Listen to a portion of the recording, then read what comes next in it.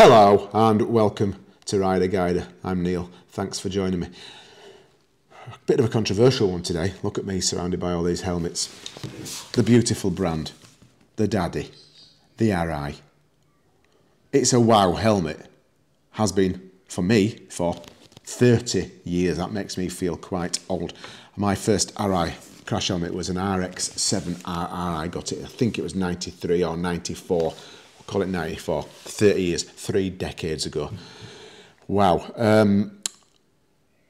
The one I had, and at the time I could not afford an Arai RX-7RR. The only reason I got it was because I was in a situation where I worked at a dealership and we were a multi-franchise dealer, and it was a situation where we got given very generous staff discount. I had the helmet painted by Dream Machine, custom paint, in the UK. I'm presuming they still exist. I don't even know. I'll have to look them up. The helmet was beautiful, all my own design, and it stood me well. And I had it a few years. I probably ended up with another one, gone through them. Big fan. Now, we all know about safety, crash helmets, and we hear it on the social networks. People ask the question, don't they? They go, what's the best helmet? Who can recommend me a good crash helmet? And anybody who says to somebody, I suppose the answer is, get the best you can afford. Yeah, I get that. But they ultimately just get the one that fits the best. They've all got the correct certification these days. They can't afford not to because they'd be illegal. So safety-wise, shouldn't be an issue, really. The only thing that I'm a massive fan of, and a lot of people will say the same, is the double D fixing. That, for me, needs to stick and stay, and that should be, and I think is the gold standard, is the double D fastening. It's not complicated, proven to work, and doesn't fail. There's no weak links in that department at all. What I do question, though, with Arai in further departments, excuse me, is innovation. Now, we've got a different type of fastening here, and I'm not sure it's the way to go as far as having a fastener concerned when we've got such a proven winner in the double D. However, it does show innovation and invention from different manufacturers. You'll get a different fastener on the Shoei Neotech, I think, than you do the double D. I'll have to have a closer look at that. You get certain innovation in other brands that were missing from Arai. And this is the crux of this video, is that I'm now in a situation where I've had an Arai for 30 years, amongst other helmets, but I've always had an Arai for certain types of riding, or, you know, for the commute I'll use something different. And the reason I went for something different, I've got the HJC, I've had this a couple of years now. That, for starters.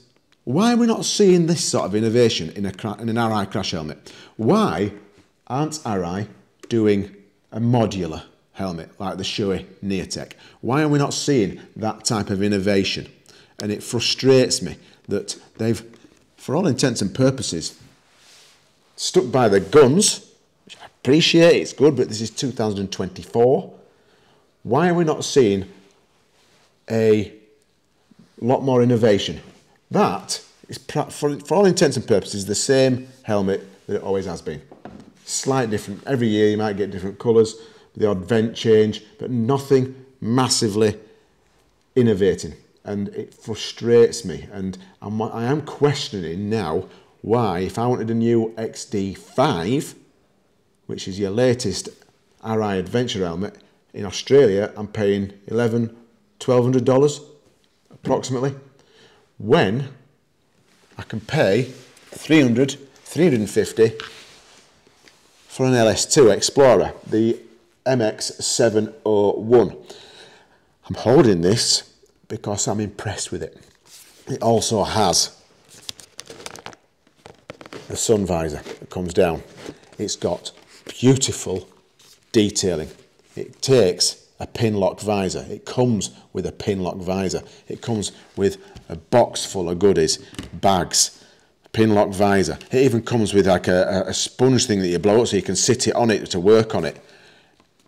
All for that money. It is utterly ridiculous. And the reason I like this and the reason I'm interested in it is because I've stripped it down and I put it back together. The reason I did that is because it's my wife's, it's Chantal's new helmet, and she wanted me to swap all the cardo gear and the audio stuff from her old helmet, from her old LS2 helmet, and this impressed me. I used to work on cars for a living, apprentice mechanic if you like, and a vehicle body repairer, and one of the standards that you'd find on cars that you'd get a grip of what the quality of the build was when you strip something down and put it back together, and it goes back together just how the manufacturer intended.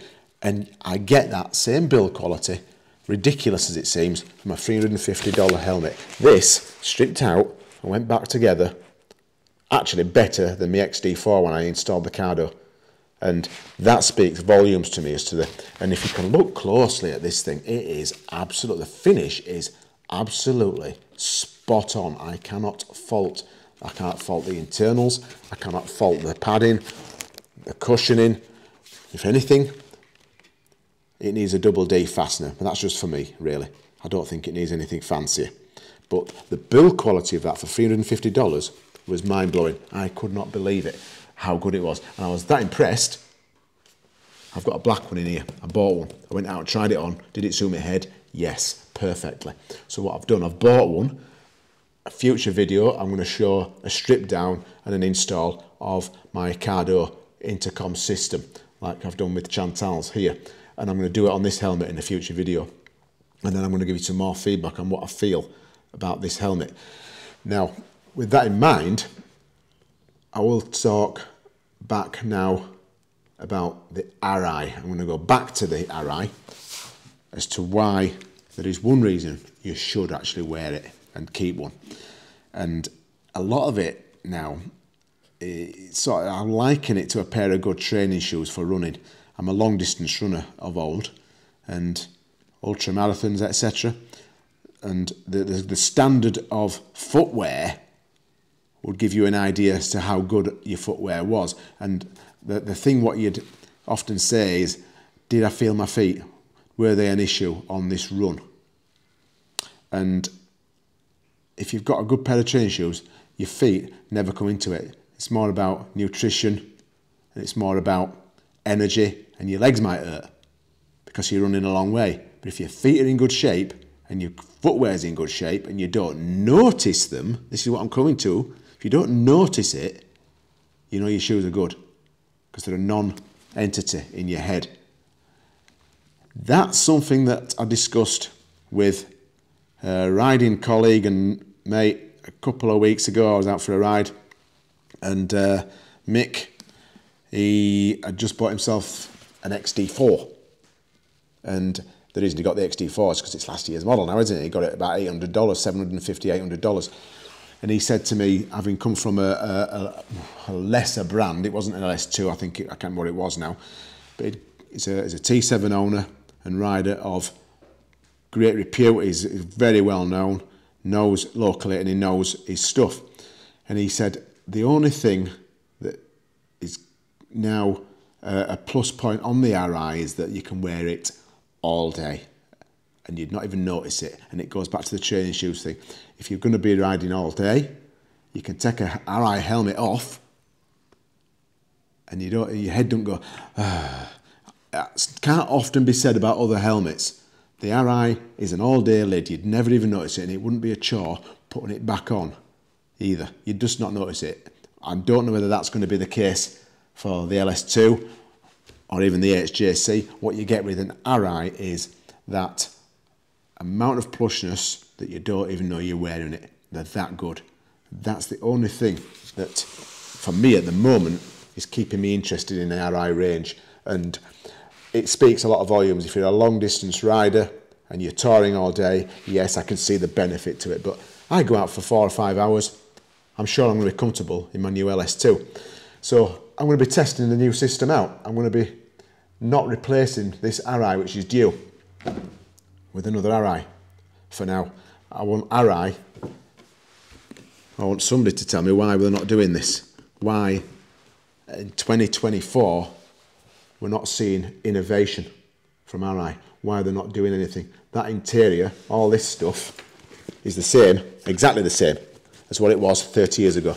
That's the same stuff, and it's the same system, and it just comes out, it's too easy. It's a bit tired as this helmet, but that is not a great interior, and it's not compared to this stuff. It just comes apart, goes back together, but it just doesn't feel like it's doing the job, and it doesn't feel secure. The helmet obviously is, but this stuff, I mean, it's just $1,200 for a new one of these, and it's just, I don't think it should be showing that level of wear at this age. And there's no innovation in the last 30 years. It's just the same helmet it's always been. What's your thoughts? Am I right with Arai? Should they be looking at a modular? Should we be looking at having these visors? Or should I be spending another $800 on top of what I've already spent just to get an Arai? I can't see it, not at the moment.